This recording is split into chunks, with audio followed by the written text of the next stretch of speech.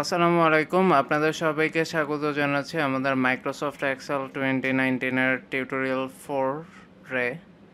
এই টিউটোরিয়ালে আমরা প্রথমেই শিখব আপনি কিভাবে বর্ডার, গ্রিড লাইন এইগুলি নিয়ে কাজ করবেন। এরপর আমরা অ্যালাইনমেন্টের কিছু খুঁটিনাটি বিষয় শিখে নেব এবং এর সাথে আমরা কিভাবে ডলার সাইন নিয়ে কাজ করি সেই বিষয়টিও আমরা কিছুটা দেখব। তো চলুন শুরু করা যাক। প্রথমেই আমরা বর্ডারের কাজ করি। বর্ডার হচ্ছে আপনি হোম ট্যাবের যে ফন্ট প্যানেল সেটার এই ফ্লাইআউটে গেলে আপনি বর্ডার বিস্তারিত দেখতে পাবেন। এখানে আপনি দেখছেন যে বিভিন্ন টাইপের বর্ডার আছে, বটম, টপ, লেফট। এইখানে কিন্তু প্রিভিউতেও দেখাচ্ছে যে শুধু বটম সেলের বটমে বর্ডার থাকবে, টপে সেলের টপে বর্ডার থাকবে, লেফট পোর্শনে বর্ডার থাকবে, সিমিলারলি রাইট বর্ডারে রাইট পোর্শনে বর্ডার থাকবে। অথবা আপনি নো বর্ডার দিলে বর্ডার ছাড়াও আপনি করতে পারবেন। এরকম বিভিন্ন টাইপের অপশান আছে, আপনারা এইগুলা একে একে ট্রায়াল করে দেখলেই আপনারা পেরে যাবেন। এছাড়াও ড্র আউটসাইড বর্ডার আছে, মানে আপনি বর্ডার ড্র করতে পারবেন। ড্র বর্ডার গ্রিড, আপনি বর্ডারের মাঝের গ্রিডটাও আপনার সুবিধা মতো ড্র করতে পারবেন। এছাড়াও মোর বর্ডার্স অপশন আছে, এটিতে ক্লিক করলেই আপনি অ্যাভেলেবল সব অপশন দেখতে পাবেন। ফরম্যাট সেলস যে ডায়ালগ বক্সটি আছে, এটার বর্ডার যে ট্যাবটা আছে এটার আন্ডারে আপনি বিভিন্ন টাইপের অপশন দেখতে পাবেন। তো চলুন আমরা দেখে নিই অপশনগুলো একে একে। প্রথমেই ধরুন আমি এই সেলগুলো সিলেক্ট করি। সিলেক্ট করে আমি মোর বর্ডার্স অপশনে যাই। মোর বর্ডার্স অপশনে গিয়ে আমি এই ধরনের একটা বর্ডার সিলেক্ট করলাম। এখন আপনি চাইলে শুধু আউটলাইনে দিতে পারেন, মানে এটা চারদিকে থাকবে, অথবা ইনসাইডেও দিতে পারেন। এইখানে আপনাকে প্রিভিউতে দেখাচ্ছে যে এর মাঝে যে গ্রিড ইন্টারসেকশন পয়েন্ট, মানে যে গ্রিড লাইন, সেগুলোতেও বর্ডার থাকবে। এই যে এখানে দেখাচ্ছে। আর আউটলাইনে কি ছিল, আপনি যদি নানে দেন তাহলে প্রিভিউতে দেখা যাচ্ছে কোনো বর্ডারই থাকছে না, আর আউটলাইনে দিলে শুধু আউটলাইনে বর্ডার থাকছে। এরকম আপনি যদি ডায়াগোনাল দিতে চান তখন ডায়াগোনালিও আসবে। আমি ইনসাইডটাও দিলাম, কিন্তু এটা আমরা জেনারেলি ব্যবহার করি না। এখন ওকে দিই। ওকে দিয়ে বুঝে একটু টাফ কি চেঞ্জেসটা আসছে। তো আমি বাইরের একটা সেলে ক্লিক করতেই দেখুন আউটসাইড এবং ইনসাইড সব জায়গায় আমার যে বর্ডার টাইপ আমি সিলেক্ট করেছি সেটা সিলেক্টেড হয়ে গেছে।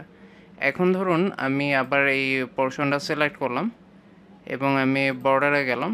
আমি জাস্ট চাচ্ছি যে আউটসাইড নো বর্ডার, মানে কোনো বর্ডারই থাকবে না। তাহলে দেখুন বর্ডারলেস হয়ে আছে।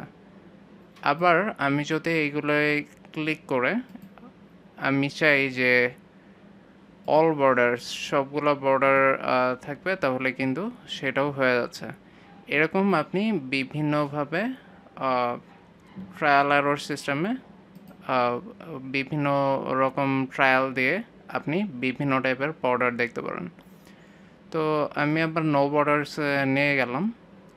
তার আগে অবশ্যই সিলেক্ট করে নেবেন, আদারওয়াইজ নো বর্ডার্স যে অপশানটি আছে সেটি কাজ করবে না। এখন নো বর্ডার্স দিতেই আগের মতো চলে আসলো। এখন আমরা আরেকটা অপশন দেখে নিই। এবার আমরা দেখে নিই আমরা কীভাবে ড্র বর্ডার অপশানটি ব্যবহার করব। তো প্রথমে সেজন্য ড্র বর্ডার সিলেক্ট করি। এরপরে আমি লাইন কালারে গিয়ে অরেঞ্জ বা ব্লু একটা লাইন কালার সিলেক্ট করলাম।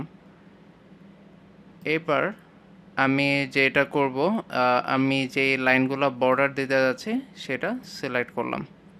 এখন দেখুন আমি যেই জায়গায় সিলেক্ট করছি সেই জায়গাগুলোতেই কিন্তু এই বর্ডারটা হয়ে যাচ্ছে।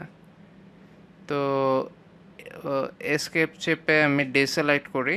এখন দেখুন এই জায়গাগুলোতে কিন্তু বর্ডার সৃষ্টি হয়েছে। এবার আমি আবার যাই ড্র বর্ডার গ্রিডে গেলাম, আর আমি লাইন কালার হিসেবে এবার ধরুন গ্রিন সিলেক্ট করলাম।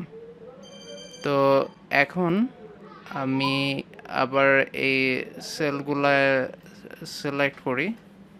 তো আপনি দেখতেই পাচ্ছেন আমি যেই জায়গায় সিলেক্ট করছি মাঝের গ্রিডগুলোও কিন্তু আগের কালারটা চেঞ্জ হয়ে গ্রিন হয়ে যাচ্ছে। তাহলে আশা করি আপনারা বুঝতে পেরেছেন কিভাবে আপনারা বর্ডার গ্রিড আঁকবেন। তো এইগুলো ছিল খুবই ইজি। আপনি যদি চান যে বর্ডার ইরেজ করবেন তাহলে ইরেজ বর্ডারে ক্লিক করতে পারেন। এই দেখুন আপনি যেইখানে রাবার প্রেস করছেন সেখানেই বর্ডার ইরেজ হয়ে যাচ্ছে। এরকম রাবার মাউসে ক্লিক করে আপনি জাস্ট প্রেস করতে থাকলে আপনার বর্ডারগুলো ইরেজ হয়ে যাচ্ছে।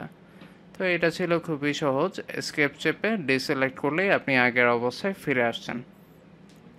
তো এটা ছিল বর্ডারের ব্যাপারে যে বিস্তারিত কিছু বিষয়।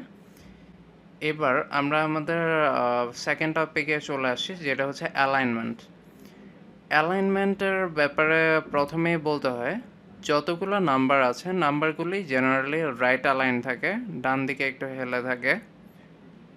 আর নাম্বার ছাড়া বাদবাকি যেই টেক্সটগুলো আছে টেক্সটগুলো সাধারণত লেফট অ্যালাইন থাকে বা বাম দিকে একটু হেলা থাকে। অনেক সময় র্যাপ টেক্সট থাকে, র্যাপ টেক্সট অপশানটি দেখতে পাচ্ছেন এখানে গ্রাফিক্সের থ্রুতে পপ আপে দেখাচ্ছে যে র্যাপ টেক্সট কী করে। এটা নিয়ে আমরা সামনে আরও বিস্তারিত বলবো।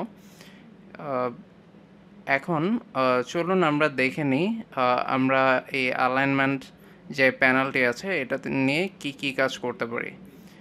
এখানে বেশ কিছু অপশান আছে, যেমন ধরুন আমরা প্রথমে এই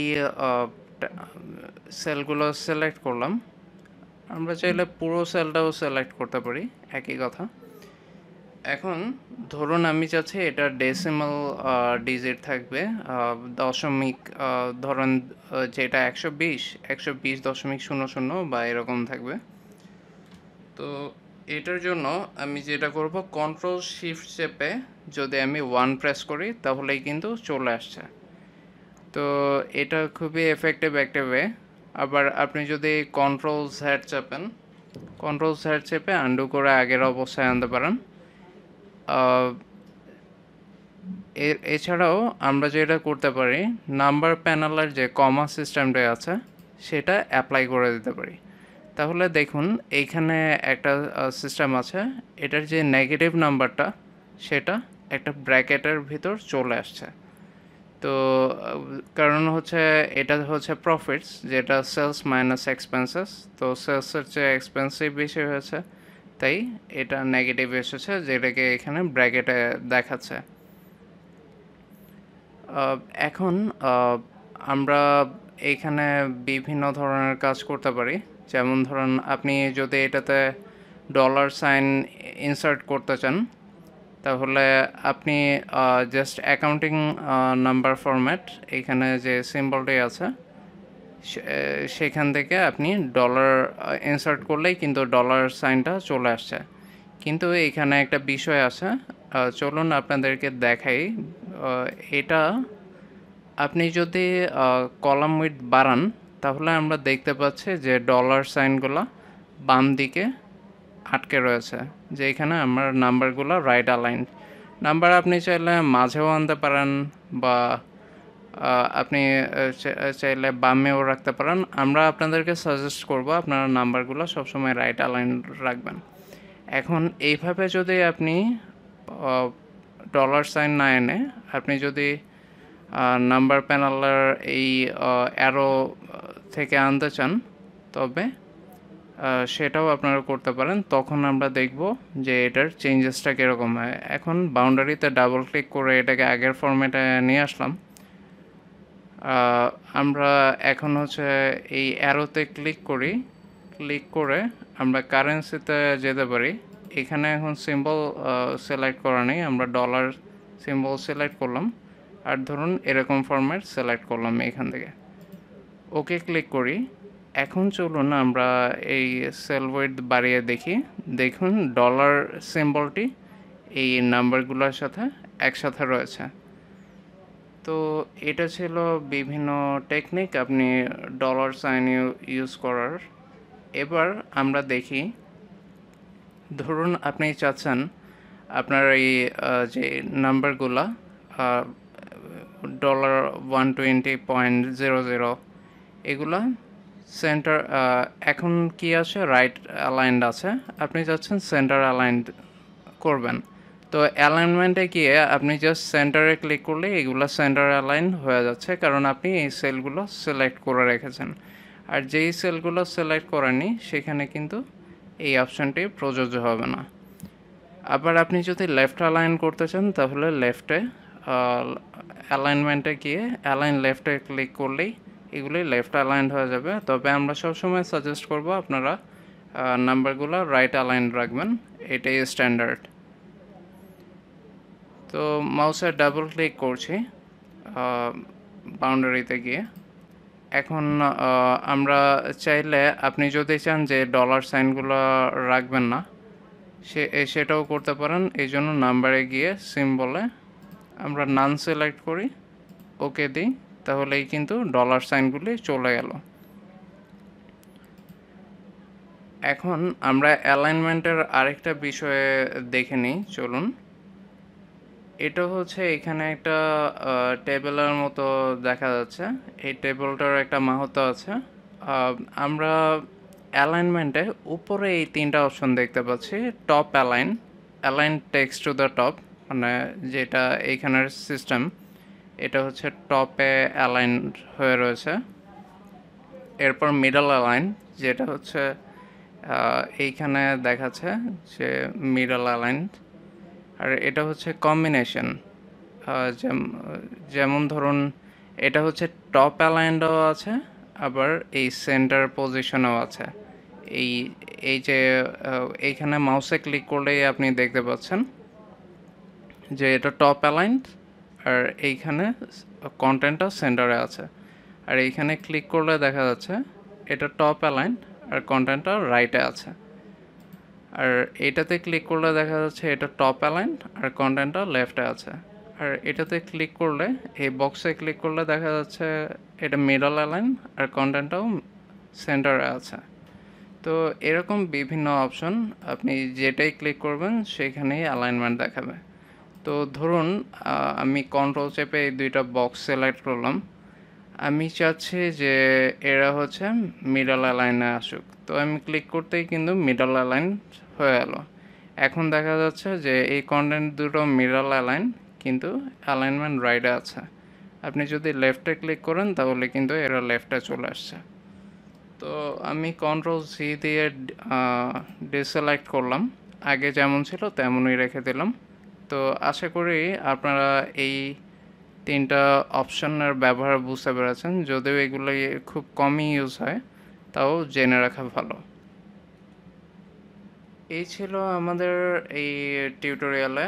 আশা করি আপনারা বর্ডার সিলেকশন, অ্যালাইনমেন্ট, নাম্বারিংয়ের অনেক বিষয়ে এই টিউটোরিয়ালে খুব ভালোভাবে বুঝতে পেরেছেন। আমরা সামনের টিউটোরিয়ালগুলোতে আরও বিভিন্ন বিষয় নিয়ে বিস্তারিত আলোচনা করব। আপনাদের সবাইকে এতক্ষণ ধৈর্য ধরে শোনার জন্য জানাচ্ছি অসংখ্য ধন্যবাদ।